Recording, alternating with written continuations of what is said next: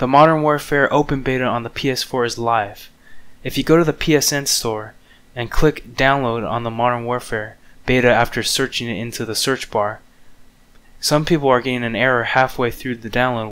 So I had this error. After I downloaded it, I was looking at the download page, and halfway through it said you cannot download, and there was an error message. So whenever you get the notification that says cannot download, click that on your PS4 and click resume. Do this as many times as possible until it fixes it.